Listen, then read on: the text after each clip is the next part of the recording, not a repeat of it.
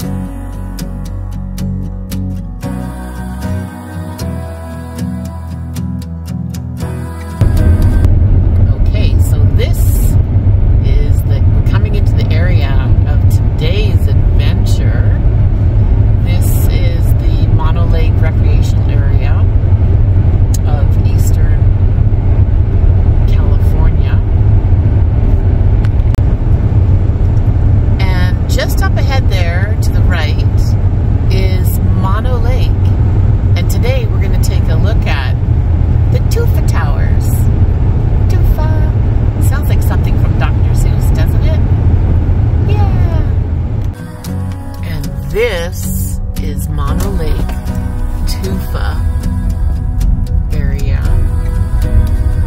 And we'll talk about that, what they are.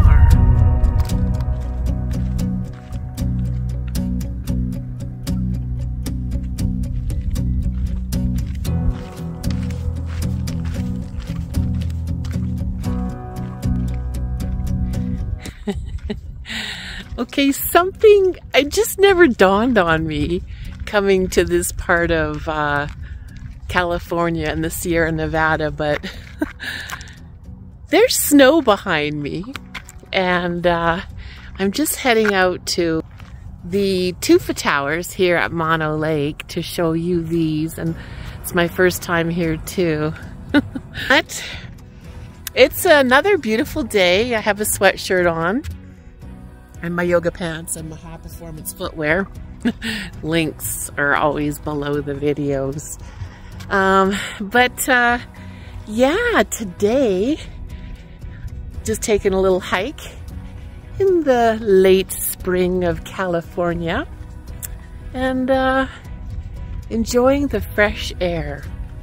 It smells wonderful, and I'm so happy to bring you along today.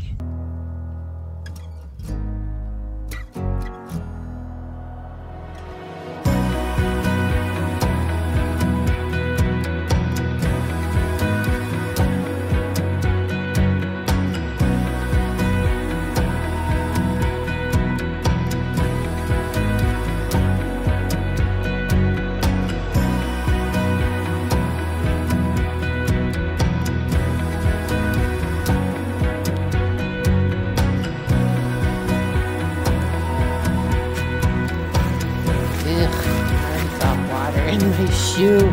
Ew. Goopy water. Oh my goodness.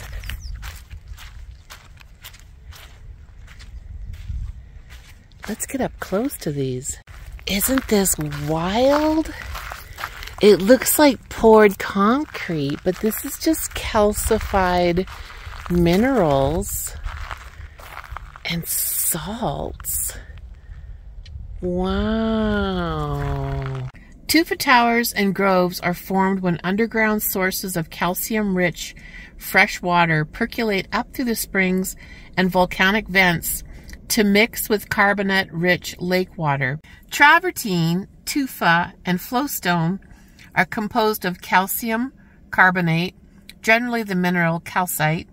These deposits form on the land surface, in caves, and even in lakes.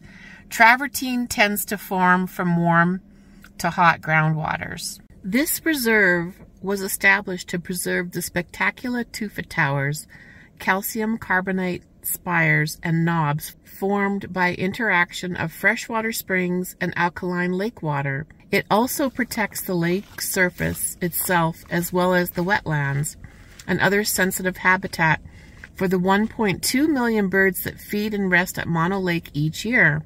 Mono Lake is a majestic body of water covering about 65 square miles.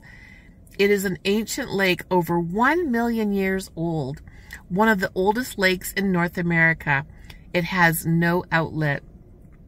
Through its long existence, salts and minerals have washed into the lake from the eastern Sierra streams. Fresh water evaporating from the lake each year has left the salt and minerals behind, so that the lake is now about 2.5 times as salty as the ocean and very alkaline. Home to a lot of flies, and I'm grateful that there's not thousands of flies here today, because that would be gross. But the lake also is home to like a krill, a shrimp, and that's why there's millions of birds that come here, because they feed on the shrimp. I guess it's still a little bit too cold right now for them, but it's such a really interesting wonder.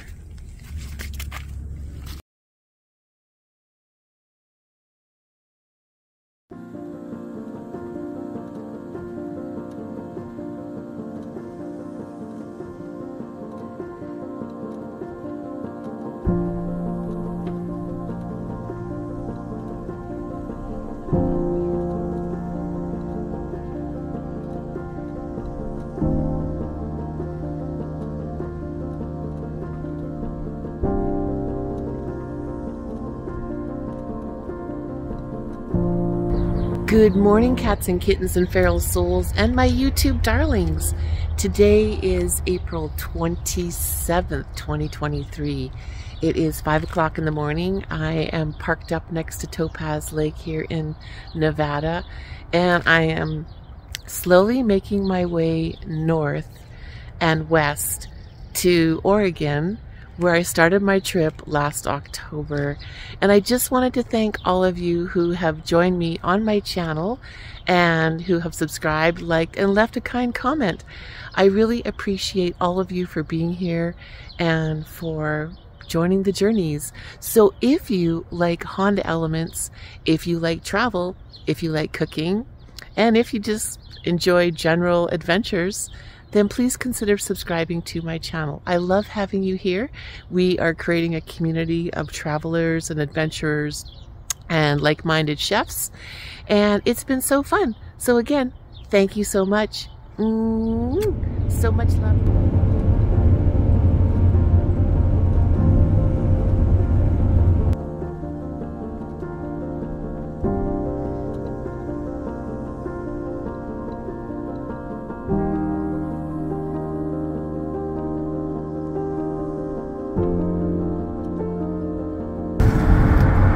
Okay guys, so I am at 9,000 feet in the Sierra Nevadas right now.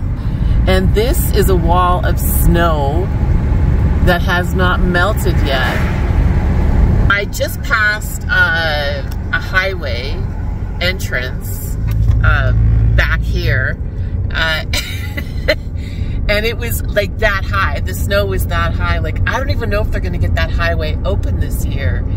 They have had so much snow this year in the Sierra Nevadas, and I'm really happy about this. Hopefully that's going to get the ground real wet this year and reduce the amount of forest fires that happen. But I just thought I would show you that. Like, I heard somewhere, now I don't know if this is true, and I will try and leave it as I'm talking here, but I think they got over 100 feet of snow this year. Isn't that crazy? Wow, this is such a beautiful drive. Good morning. There's the snow wall. It's definitely higher than 9th. Oh, yeah.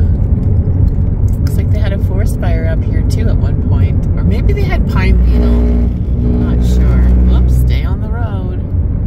So I found this pullout just to show you. Like, look how, isn't this insane? I mean, this wall is probably, I don't know, 12 feet high, and it's April 27th, and I mean, look, there's 9th. It's April 27th, And this is how much snow has not melted yet. Sierra Nevadas. Oh, guys, I wish we had smell-o-vision. This is spring in the lower mountains of California. This is Fiddletown. I don't know if they make fiddles here or not, but look at this old building coming up here on the right. Let me just pop you off the tripod. Look at this old, you know, blacksmith wagon shop. I mean, this was part of the wagon trail. And then up here we have, it looks like a fiddle shop, and there's a giant fiddle up on the roof, and there's the firehouse. But the smell coming in the vehicle right now from all the spring blooms, the lilacs, the cherry blossoms, it is just so quaint and so charming. So I thought I would just show you this little tiny town in the mountains of California. I'm almost at my next destination for today. You're not going to believe it. It's crazy. Okay. Something that I reflect on and consider often when I'm traveling over these old mountain roads is what it must have been like back in the 1800s to walk beside the wagons, as well as ride in a wagon over these roads to go from one side of the Sierras to the other. I think that generation of people were so stout and so sturdy, and they really knew how to push through being uncomfortable, which is something that I have had to do this past year, living out of the ninth element, is be super uncomfortable to get to bliss. And today I get to enjoy this beautiful drive and just reflect on that. Ooh, look at this old, oh, I love these covered bridges.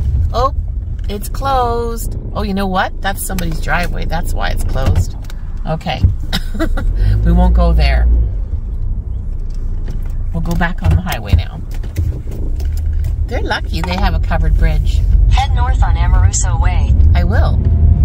Okay, thank you, OnStar. Continue on Fiddletown Road for 4 miles. Thank you.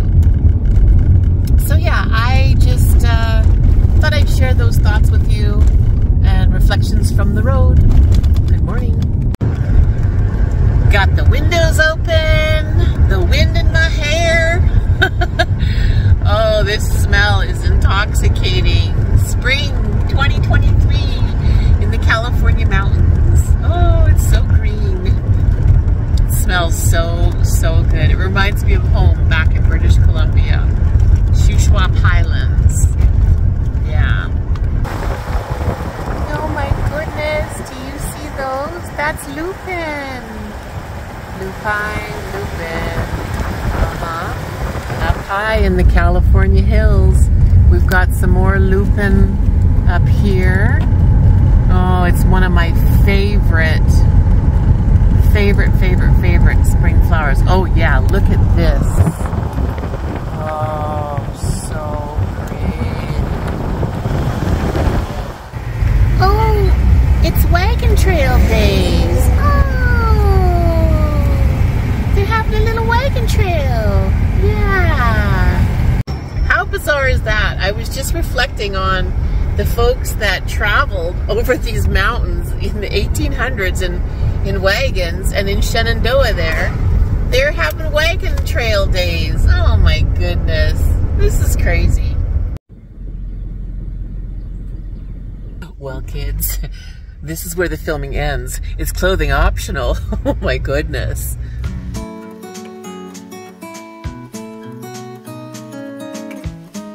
Well, good morning, cats and kittens and feral souls and my YouTube darlings. I am currently in the Nugget Market here in California, close to the nudie resort, but I'm clothed.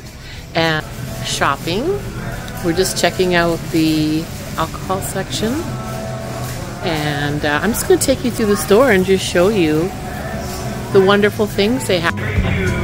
Got a coupon today for these. 99 cents for one, so I got 4.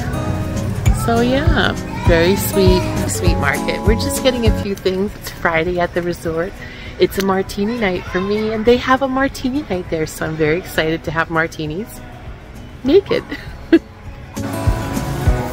And I love the tchotchke sections. Look at all these beautiful candles. Might buy my host a candle, my naked host.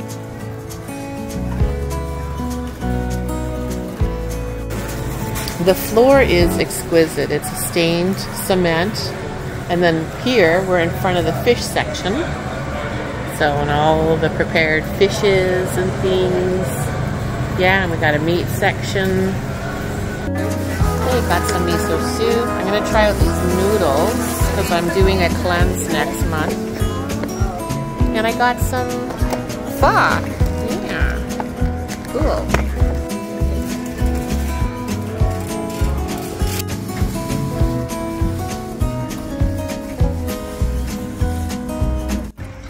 Well, that was a successful trip. Now we're off to Trader Joe's.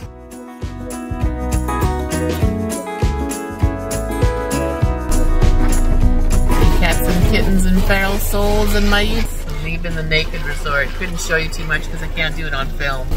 Mamacita and the casita here rinsing off the windshield for my road trip. Okay, Laguna del Sol. I spent 4 days here. And I live naked. Good to meet you. Bye. Oh my goodness. A little traffic jam happening here. Anyways, you know, so yeah, they have a hot tub and it is not clothing optional. You're not allowed to wear clothes mostly. So that was really interesting. It was my first time going to a nudist resort. And I really liked it. I really appreciated the liberation of clothes. So we're exiting now. And here we go. Now I'm on my way. Today is April 30th. I'm on my way to Mount Shasta, and then tomorrow, May 1st, I will be back in Eugene. And I haven't seen Baby Ember or Isaac and Jaylena, which I'm really missing them as well. So that's the update. We'll just keep you posted as I travel.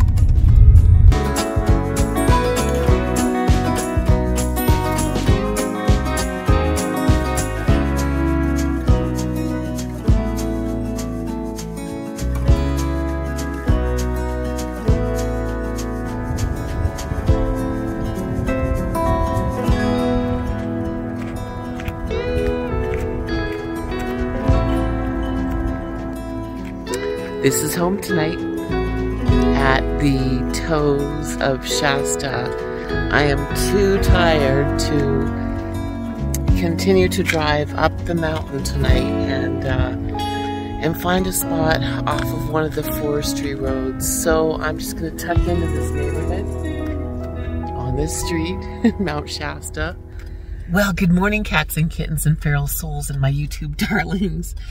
I finally made it to Oregon, and in honor of being home, I'm just going to show you something fun.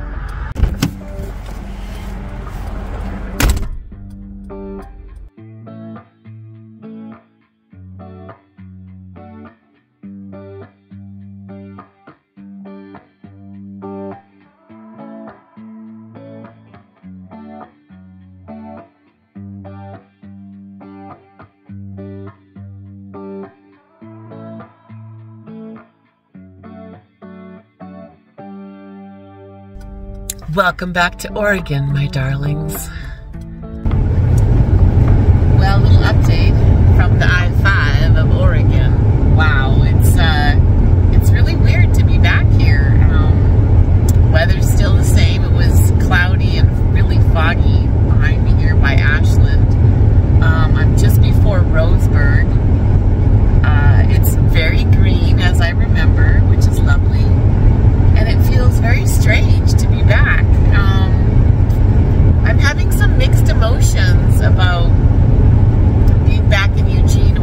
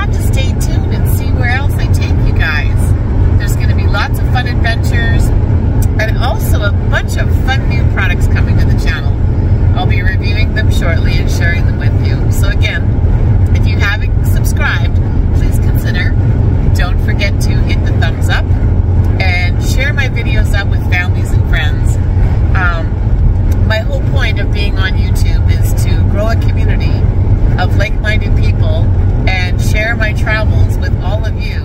Okay, kids, another update. Been in Oregon for a couple of hours now driving, and I'm gonna flip you around. Ninth is gonna get a bath today. Rain. Oh, I have not seen a lot of rain this past year. So I'm about 35 minutes outside of Eugene, and it's good to be home. It's good to be back in the moist again.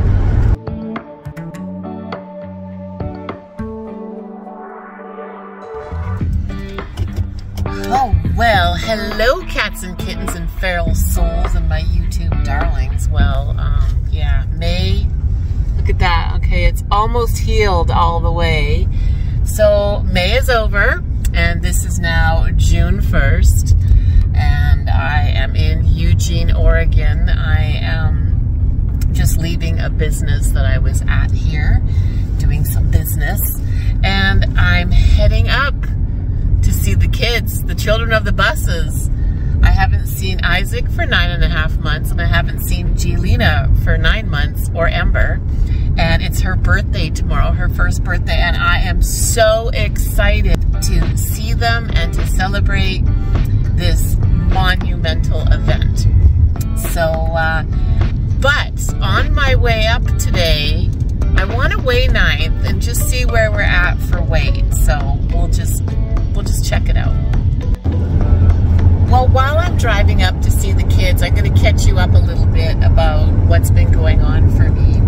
So for most of May, I didn't do any filming because there wasn't much to film. I mean, when I landed back in Oregon, I got a sty in my eye, which was really painful and uncomfortable. And it literally took the whole month of May to heal it, and it was very awkward. So I had that going on. When I got back to Eugene, I had to go to Fred's and pick up all of my packages that have been shipped there over the winter from the sponsors. All sponsors, I do apologize for being away for so long, but I'm getting on your products. So there will be reviews coming up, and I promise to make them fun and engaging for you guys as well as educational. So I had to, once I got the products from Fred's, I realized the storage unit that I have right now is not big enough. In the process of that, I decided to get a bigger storage unit so that I have somewhere to put 9 when I'm not traveling in 9. And I'll explain that later on the channel. It'll make sense. But I need somewhere to lock 9th up safely and store her when I'm not traveling in her and traveling in a different way. So I did that. I moved the storage unit. And then after that, I had a bunch of doctor's appointments, all my yearly physicals and lady checkups and things like that, because all my doctors are here in Eugene, Oregon. So I did that. I also took the time to take myself off the road for a few weeks while I was healing with my eye, and just rest and stay indoors and cook some really beautiful meals and just be quiet and not have to be up every day and moving and adventuring, because that does get a little bit old. And for those of you who's wondering, I don't plan on living in my Honda Element forever. This was something that was unexpected last year, and I am looking for property. So, and I don't think that that's a secret, or it should be a secret, but I haven't figured out where I want to live, like geographically, like whether it's going to be in the United States or if it's going to be in Canada. So I'm still exploring all of those options. One of the options I have been exploring is, or are, tiny homes. Now I know that that's so trendy and everybody wants to be in a tiny house and, you know, live off the land. So tiny house has been on my radar for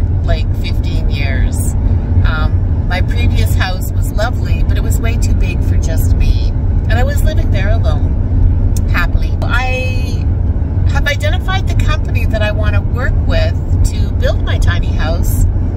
But again, I don't have anywhere to put it, so there's no sense on pulling the trigger on that one. So that's basically where we're at. I mean, today is June 1st, so Ember's birthday's tomorrow. I'm back in Oregon. I'm so happy to be here. The weather is gorgeous.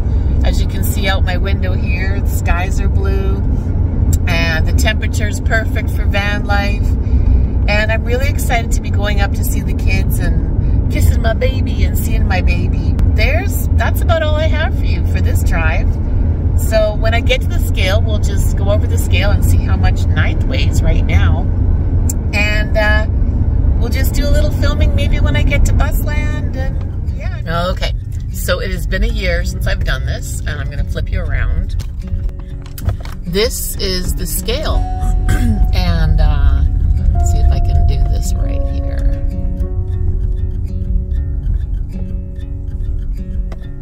Oh, need to back up a little bit.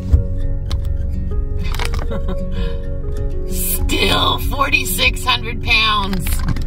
I even lost 40 pounds. Well, I gained 10, so I only lost 30. Okay, so Ninth still weighs 4,600 pounds.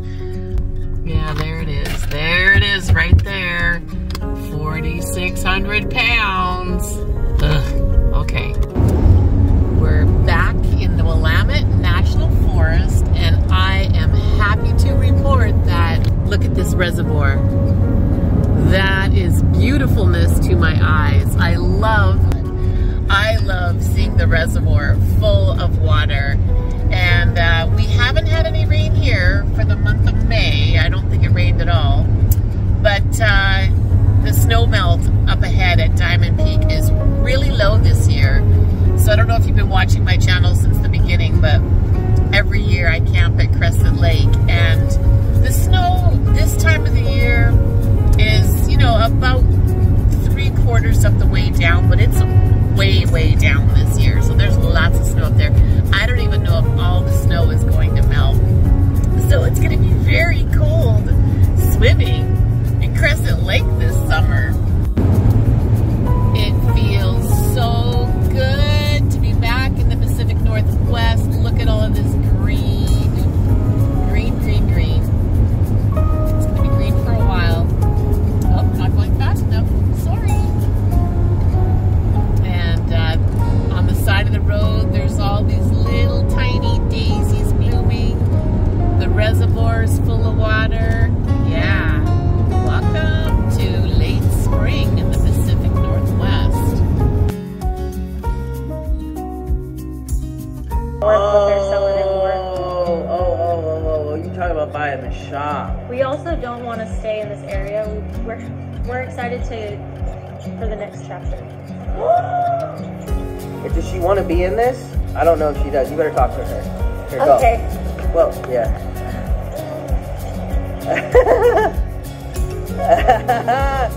Y'all got a couple nuggets there. Maybe.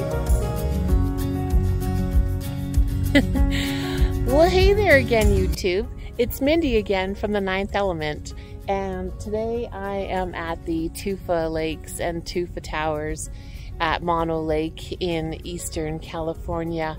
And today's video is brought to you by one of our sponsors to the channel. The channel couldn't happen without the sponsors, so I'm so grateful for them. And I just want to take this moment to show you a really cool product that was sent out to me. So thanks for watching, and we'll get back to our video in just a minute or two, or maybe 3. So hang tight, kids. Isn't this cool?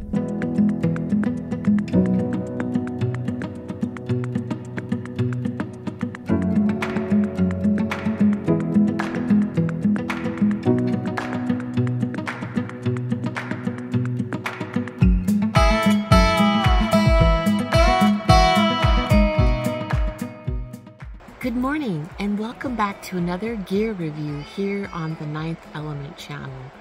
I receive and review good gear, and then I share that with you so that you too can enjoy the benefits of great gear.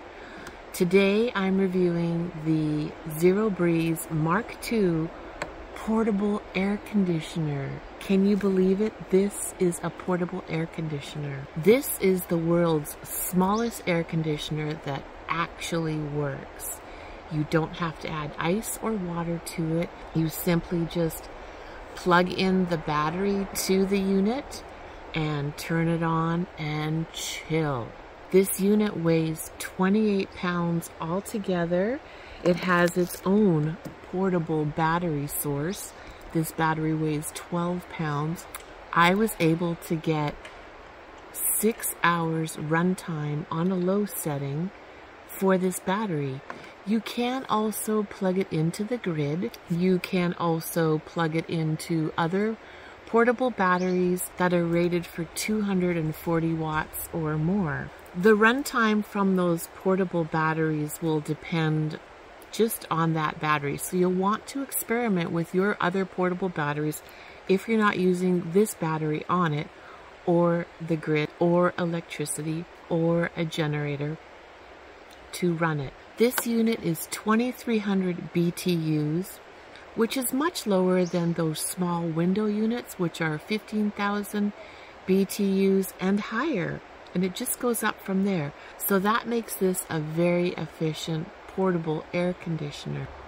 So I did try this unit out yesterday, and I'm going to take us back to yesterday and just show you how I set this unit up. This unit is perfect for car camping, tent camping, and RVing. But I want you to keep in mind, overall, this unit is meant to keep me cool versus my space around me cool.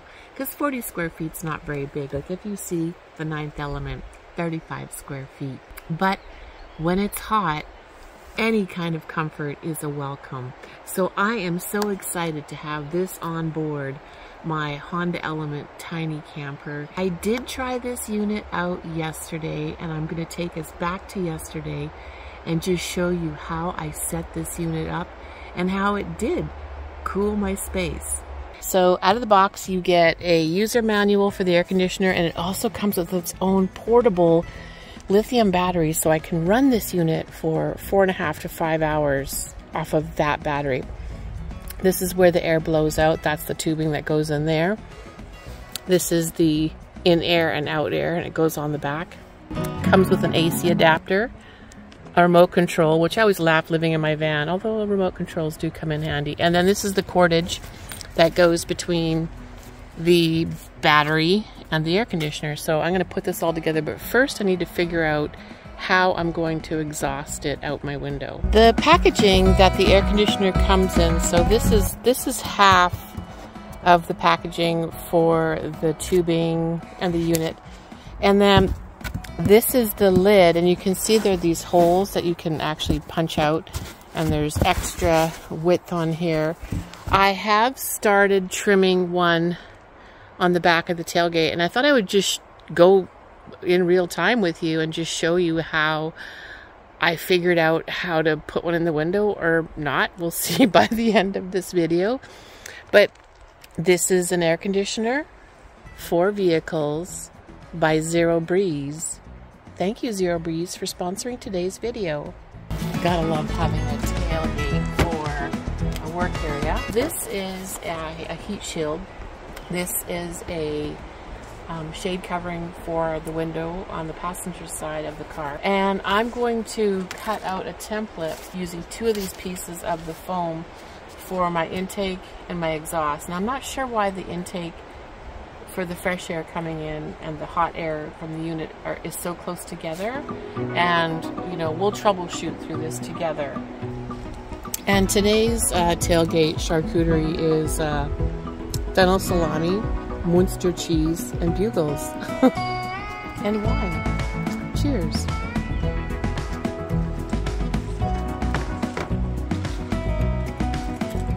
Oh, love that fun.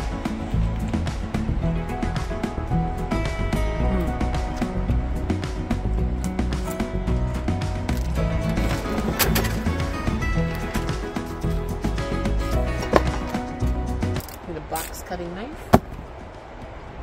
I would use my kitchen knives, but as a chef and always having nice knives, I don't think kitchen knives should be used as tools for construction. Just makes them dull. And that's how you lose a finger. Okay. Now to figure this out. Tracing out the window shade in the styrofoam. Not very hard to do. The styrofoam perforates pretty easy. Okay, so then I'm going to cut that out with this knife.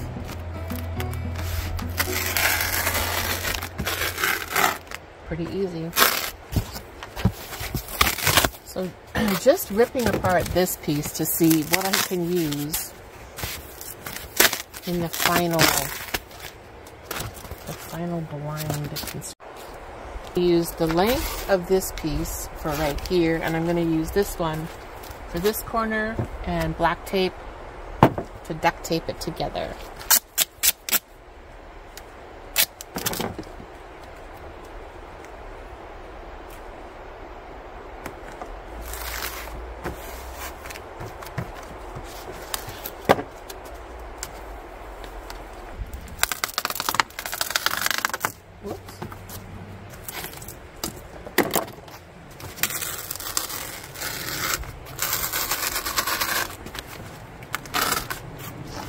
I've never installed an air conditioner before. I've lived in very few places where I've needed them, and well, yeah, it lived, and of course on vacation they're there, but I didn't install them at the hotel. And there it is. So I'm going to finish taping up these bits, taping the edges, and then I'll pop it in the window and see how it fits.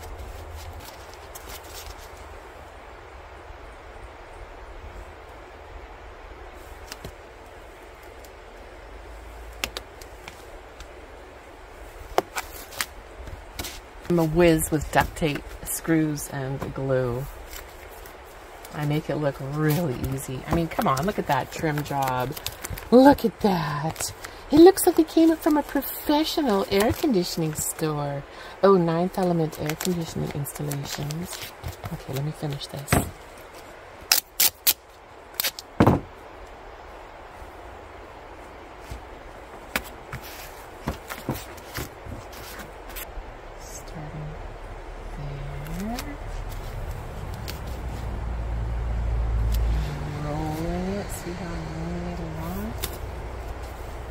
Yeah. Okay, these were today's tools. The shade to use as a template, black Gorilla tape, box cutter, pen. There's the finished product. You know, there's a few gaps around it. I didn't do super awesome. And the hose will fit around this hanging thing. And I plan to put the air conditioner right here, so let me just get that set up.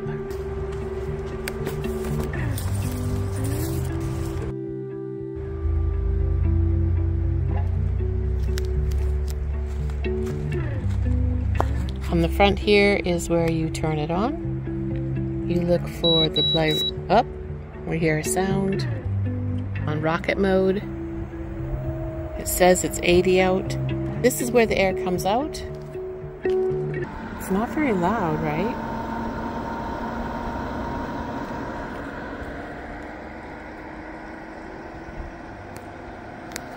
You can hear it ramping up. Yeah, so this one's blowing the hot air out from this intake, which is bringing in the air from here.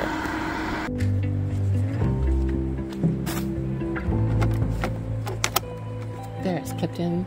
Intake, outtake. I need to hook those into the window in 9.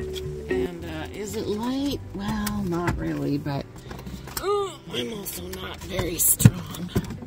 So I'm going to set this in here like this, and then hopefully these will reach the window. Oh, I guess if the window's closed, it doesn't need to be this. Okay, pardon me, I have to shut the door.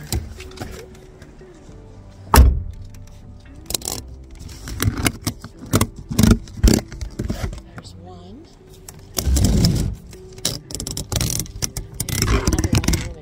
From the other side and put these in. on the top there. Okay, that's... Oh, my goodness. Okay, that's it. And that's the intake. Okay. Okay, it's set up. Let me see if this works. I feel like I'm in the Space Center. Oh, of course, all the knobs are on the other side. Okay, hang on. Battery is charged. Oh, there we go. It's on. And power. Oh. Now I can hook that hose up to this one and direct it in the back, which is what I'm going to do. But for the purpose of doing this review and this video, I just wanted to give you a really rough idea of how to install it in your car. Oh yeah, there's cold air. That's amazing. Well, I have been sweating my patootie off today in the forest, in the Willamette National Forest. So thank you, Zero Breeze, for the portable air conditioner. It's already down to 65. Oh, that feels amazing. I should close the car up. That's amazing.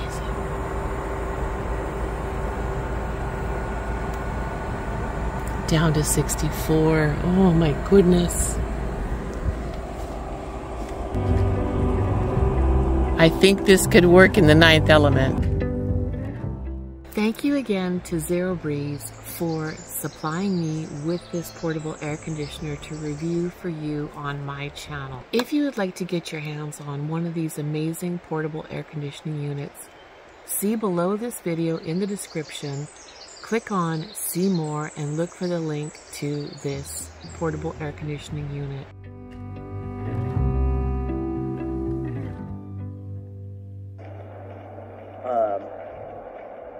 Is this thing on? Yay! What's up, Mindy? What's up? It's 9.5 months. Hi, Shatters. We could have had another baby in that time. We could have. You want me to get you a chair? You... No, she's gonna sit down because I'm just with her. Oh, okay. And Ember was acting a little crazy. Oh, Well, then okay. come back and then I can give Ember her birthday Wow. gift. Oh, I'm back. Look at we weren't sure like if you were trying to like what you were Be hiding? Yeah. Well, No. because they seen you roll in. Did they? Yeah. Because it was like this. Oh. And yeah. everybody's like, Mindy, I was like, oh snap. I don't know if Mindy wants people to know she's here. Oh no, of course. Because I'm gonna be at the birthday tomorrow. Yeah. So how would we not know? I don't know. Yeah. Oh my God. It's so good to be back in Oregon.